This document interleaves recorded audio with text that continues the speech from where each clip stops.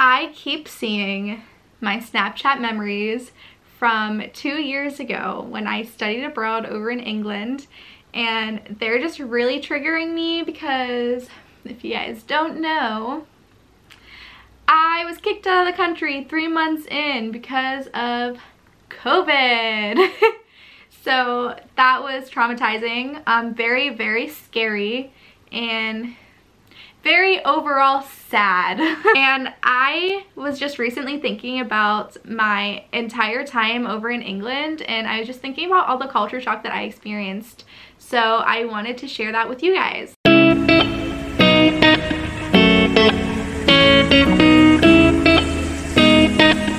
And I would also like to preface that I do not know if some of these observations are just from my university, which I studied in Regent's University, because different schools might have different requirements. So I just want everyone to take all of my observations with a grain of salt. And let's get right into the video. So the first culture shock that I want to talk about is the lack of graded homework. If you're an American, you know how important homework is to your overall grade. But when I was studying in England, they did not grade the homework at all. And there was also not too much homework given out on like a daily or weekly basis. So in this mindset that I had when I was studying over there, I was a little upset because I thought that the time and effort that I was putting into my homework just wasn't being credited. But then I started to realize that when I wasn't focused on the grade that I would be receiving, I learned more. I felt like I could take my time and I was actually focusing on the content of the homework. And I think that I overall had a better education while I was over there because there was such a lack of pressure surrounding constant grading. This was a big one. A lot of people at my school who were American would drink so much. They would drink so much every day. I don't know how half of them did not die of alcohol poisoning. I just don't get it, but this is coming from a lightweight, so who knows? But the amounts of people that never showed up to classes was absolutely insane, and I realized that was because the professors did not take attendance, and attendance was not even a percentage of your grade. So as someone who showed up to class every single day, you know, minus those 1 or 2 days, I did get food poisoning once and I could not attend classes. That was terrible. It actually scarred me from avocado toast for a while. It was at this place called the Breakfast Club. If you go there, I do not recommend their avocado toast or vegan bacon. It's a no from me. Back to the track of attendance. Yeah, they just did not keep track of attendance, which is also something that's different from the American education system. Midterm and finals. So this was a big stressor for me. The only 2 grades that I received my entire time in England were the grades from my midterm and final, which was very, very stressful because if you did poorly on 1 or 2 of those exams, that reflects your overall grade. So there wasn't like attendance or homework grades that could boost up your percentage. It all came down to those 2 tests. A big culture shock for me was drinking with your professors. You know, the drinking age in America is 21. Over there it is 18.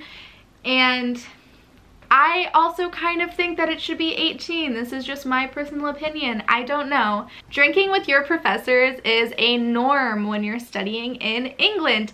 There were so many events that were hosted where you could just show up and they would have glasses of wine, champagne, cocktails, and you would mingle with your professors.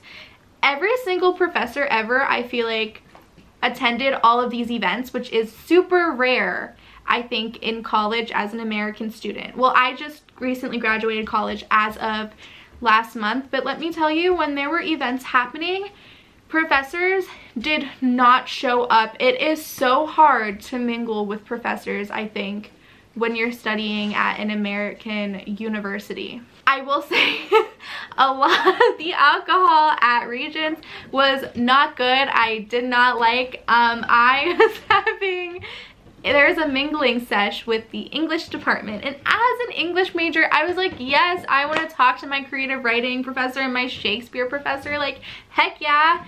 But the wine was just so terrible, and it was so awkward if you didn't like it and you had to like uncomfortably sip it and pretend that it was good while you're talking and like resist the urge to just spit it out of your mouth. Or you can sneakily just kind of place it on a windowsill, which is what I did often. On-campus bar. So there was a bar in the basement of my university, and this was so bizarre to me, and it took my friends and I a while to even find it. It was insane. There was like the same bartender there every single night. You can drink with your professors, but also grab a drink in between classes. Like, my American school would never. So I will say, when I was studying over in England, why am I turning like this? I don't know. When I came home from England, I was so skinny. I lost so much weight when I was over there because on-campus food, such as like the brasserie, which is like the coffee shop, and the cafeteria, the dining hall, those places closed at such an early time, as well as all of the food places in England. They all closed maybe around 6 p.m. and as someone who is a midnight snacker, or you know, I snack when I'm laying there like watching Netflix, like doing homework at night, reading, I did not have that opportunity because I was bad at grocery shopping when I was over there. There were many nights when I literally did not eat past like 6 or 7 o'clock and I was absolutely starving, and I think that is why I lost so much weight over there, as well as walking around so much. And I just want to say, I didn't lose like I lost maybe like 15 pounds, which in like 3 months, but I think that's also because I ate healthier when I was over there, surprisingly, besides all of the croissants that I consumed. And I also just want to say, in terms of food, the McDonald's over there had mozzarella sticks. Again, American McDonald's, please jump on this train. I love mozzarella sticks. I consume more mozzarella sticks than the average person, and I would really appreciate it if McDonald's had mozzarella sticks. But I also wanted to say, every single food place over in England had a vegan or a vegetarian option, which was amazing. I cannot believe that I never had to leave a restaurant without getting anything, which is such a common occurrence here. Usually when I go out, I can only order like side dishes or appetizers, but the fact that I could order an entire vegan meal when I was studying over in England was just so lovely. And all of the fast food places had vegan options. Like KFC had a vegan chicken sandwich and it was so good. KFC here, they would never. Londoners don't talk. As someone who lives in a city, I live in Pittsburgh, it is a very small city, but when you're just walking down the street, you're able to openly like wave, say hi, and smile to that person. Londoners will give you the scariest death glare I have ever encountered in my entire life. Also, when you're in London, I just feel like you have to walk fast. If you're like a slow walker, I just feel like you're gonna constantly be cut off. Just imagine you're in a car and you're driving really slow and that car behind you cuts you off like that. Yeah, that's what those people walking on the sidewalk will do as well. And I also wanted to mention that there were some unspoken rules in England, which happens in every single culture. For example, the first time I was ever on an escalator in the tube station, I was standing on the left. Everyone's probably just like screaming at me right now, like, Amara, no, you don't stand on the left. I know that now. You stand on the right. The left is for passing. Everything is so orderly on the escalators. It's kind of beautiful. No ranch dressing. As someone who doesn't even really like ranch that much, I really missed it while I was over there. I think I missed it because I didn't have it. And I was able to get small, teeny tiny cups of ranch from the on-campus bar, surprisingly, because they served pizza. And it was like heaven in my mouth. And I realized that in England, ranch is not common. I don't even really know where you are able to buy ranch from. And I also wanted to say that there were no pickles. As a city who constantly celebrates pickles, like you get a pickle with your sandwiches almost everywhere you go. There's a festival to celebrate pickles. I was so sad that there were no pickles over there. I don't know, I just expected pickles to be on more things. But I guess that's not really a common thing over in England. I did buy a jar of pickles and I will say they were not good.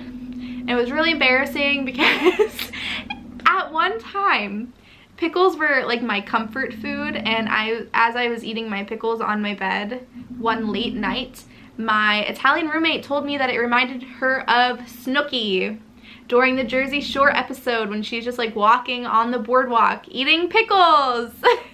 So this is a small thing that I noticed when I was studying over there. None of the windows have little window screens. I'm not sure if you guys know what I'm talking about, like the little mesh screens that are just right outside the window and you open it and it's like mesh there so no bugs can get in. Over in England, I noticed that I did not see a single window screen. In the windows, you would just kind of like pull open, and like if you wanted to, you could just like stick your entire body out of it because there is no screen. And to split a check, they don't do that for you. You have to tell them how much you want to pay. And then they come over with their like portable card reader, and that is how you split the check, and that's also how you pay. The medicine that you could buy over the counter, it would specify that if you were taking antidepressants, you had to consult with your doctor first, which I've never ever seen here in the States. I feel like it's just not really talked about, like what medications and stuff you can and can't mix. It's kind of like a known fact that you do have to call like your doctor to find out or check out.